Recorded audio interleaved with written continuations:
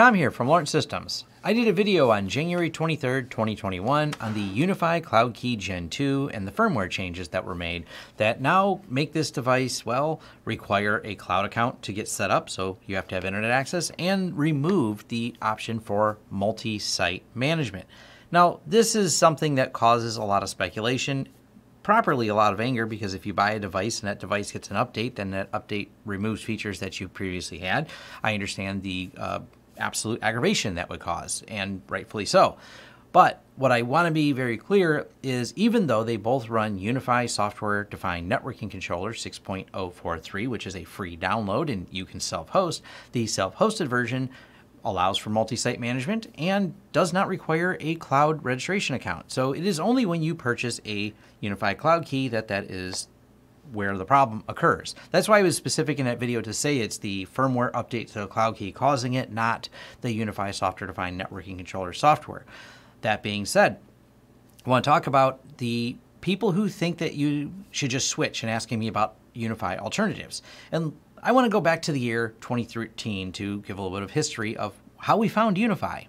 Now, going back this far also has to be on the way back when machine, because maybe you remember, or maybe you don't, depending on how long you've worked in the tech business or how many products you looked at, was a open mesh company. And they had CloudTrax, the free cloud-based network controller software that helps you build, manage, and monitor your wireless network from anywhere in the world. And CloudTrax was pretty cool, but I right away realized when we bought some CloudTrax devices, and some UniFi devices, by the way, that there was going to be a problem with a controller tied to company given away for free.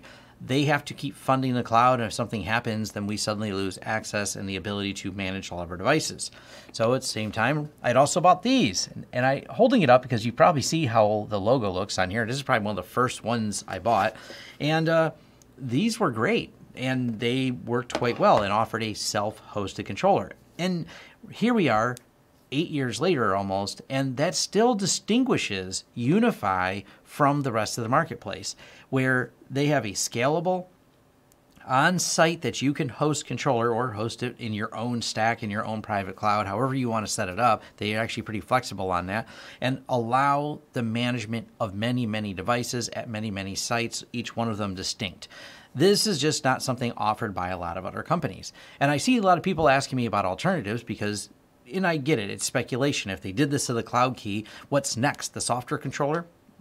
I hope not. I'm very optimistic that they will not do this because I think they are aware of where their cash flow probably comes from.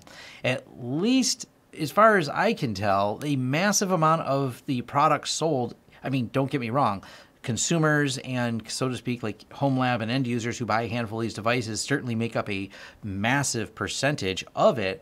But I also know IT people, not just myself, but other ones that we've consulted with and we work with deployments that literally spend $300,000 or $400,000 constantly on their products. Like, we're talking just massive buys of large-scale deployments, and the big reason for doing it is because they have a self-hosted controller. We've sold a lot of jobs to companies that have multiple sites, many, many deployed, and they wanted a single dashboard, and they were already burned by insert name of some other company because they don't like the way the cloud controller worked, or they raised prices on it, or the licensing fees, or one case was the company was mad because they were discontinuing certain models, and they're like, oh, you have to pay extra for support on older models, was their answer for end of life. And they're like, the models work fine, but you kind of get the idea. They didn't like that being married to some controller that they had no say-so in. Now, obviously, there is the challenge. If UniFi does make that change to controller, what would happen? Well, in the case of that company, or even me, we would keep the last version that did work and figure out a solution at that point in time. I think it's too early to say that that would happen because I think UniFi, as I stated, has a strong awareness of where their products are going and who buys them at scale. That being said, the changing of it and looking at alternatives, I think, is still fair to do. It's always good to keep a look at the other competition in the marketplace, but then we have competing business models.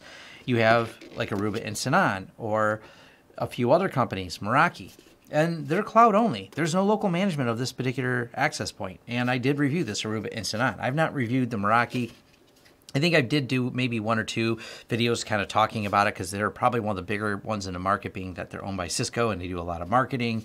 But that being said, they're cloud only as well. So yeah, if Meraki changes license or whatever, you are completely beholden to their cloud. You are not, if they give you a 30-day notice, you have 30 days to swap out infrastructure at however many sites you're managing.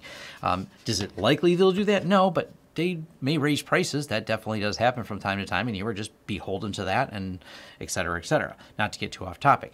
I will mention, though, TP-Link Omada. I have taken a brief look at it, and I don't know that they're ready to compete at all in the UniFi space. They're a very beta-feeling product. It does look a lot like the UniFi software. It's even built on MongoDB.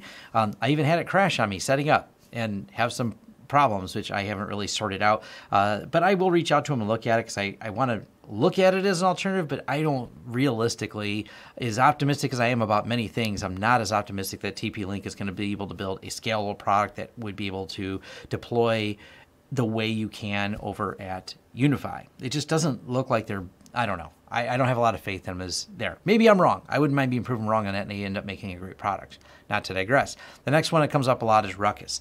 Now, I've not done a review on Ruckus. I believe Chris from Crosstalk has, but Ruckus Unleashed is one of their models that doesn't require any licensing, as I understand it right now here in January 2020. But it does have a lot of limitations itself. There's a finite number of devices that you can adopt to the controller. It doesn't support any of their switches. And when I started looking at some of the other limitations, it kind of feels like there are deviations from their Zone Director, their commercial paid licensed version of their software. It's kind of like they give you the basics, which for home users is probably perfectly fine. People who only have a few of them, I mean, 25 is more than a lot of people put in their lab or in their house. But when you start talking about the scalable systems, well, you either are going to buy one of the Zone Minder license. I mean, we have clients with 300, 400 access points plus all the switching. And so this is not like a drop-in fit at all for that. Not to mention you go back to licensing fees when you start doing it at that scale. So my overall, I hope UniFi doesn't keep making these changes and try to be more consumer focused. I think it's kind of a split, and they just don't see this as a device that we would host multiple sites on. Matter of fact, it's probably a support nightmare for them because we certainly have helped move people off of Cloud Keys because they didn't read that little thing there. It says, hey, there's a 50 device limit. We find people trying to put more devices on here than they should. We try and find people putting, just in general, trying to make this box do more than it can. I mean, it's a $200 box, but it's not really that scalable. And this is possibly why they did that. I don't know. I'm still speculating. I really wish UniFi would be clear and concise and have very clear public statements and roadmaps of we think of this as the small home device and we're going to leave alone the UniFi software-defined networking controller because we think that is the business use case and we're going to keep that doing perfectly fine with multi-site management and all the features that you're used to on there. We don't have any plans to change it, so rest easy there, IT and MSP people who have deployed thousands and thousands of product. But unfortunately, UniFi doesn't make the most clear public statements. I hope that changes. This video is just to raise some awareness out there that I'm aware of some of these alternatives. If you are aware, though, because the people I've talked to do not seem to know of anyone. If you are aware of a company that offers an on-site controller that scales like UniFi, that isn't TP-Link Omada, because that's the only one so far I've even looked at that I see what they're doing, trying to copy, matter of fact, very much copy what UniFi is doing, right down to a very similar user interface and user experience. And matter of fact, my understanding is you can't even do multiple IPs on the WAN. I mean, they're really copying UniFi, including the flaws. Not to digress, if you're aware of one, please let me know. Leave it in the comments below. Mention the name of a company out there. I don't know that there's someone going to jump in and fill the void if UniFi does change because every other company is kind of betting against UniFi by having a cloud because that's how you maintain and control the ecosystem. I actually like the fact that UniFi is kind of fighting against that because all these companies, and from a purely business, non-technical standpoint, if you want product lock-in, tie it to a cloud with no other option. You then control the strings. You control the revenue. If you want more money, turn that license number up a little bit. You just dial it up a notch. You have a meeting and you decide how much before our competitors would gain some of our customers. And you're going, okay, well, the competitors just raise their prices too, and that's usually the cue. All right, do we need more competitors? We need more of their customers, or do we want to raise our prices too, so we need a margin as well? These are some of the problems that happen when every company is offering a cloud. UniFi is the one company fighting against it. I don't think some of these free offerings would even exist by these other companies like Aruba and Sanan, like I have right here, if UniFi didn't offer this, because they kind of stand alone, as I said in the beginning, in the market for that. Let me know your thoughts below. Let me know if you know a company that does compete directly with UniFi with a self-hosted on-site controller that scales and offers management at the way UniFi does. And thanks. And thank you for making it to the end of the video. If you like this video, please give it a thumbs up. If you'd like to see more content from the channel, hit the subscribe button and hit the bell icon if you'd like YouTube to notify you when new videos come out. If you'd like to hire us, head over to lawrencesystems.com, fill out our contact page, and let us know what we can help you with and what projects you'd like us to work together on. If you want to carry on the discussion, head over to forums.lawrencesystems.com, where we can carry on the discussion about this video, other videos, or other tech topics in general. Even suggestions for new videos, they're accepted right there on our forums, which are free. Also, if you'd like to help the channel out in other ways, head over to our affiliate page. We have a lot of great tech offers for you. And once again, thanks for watching, and see you next time.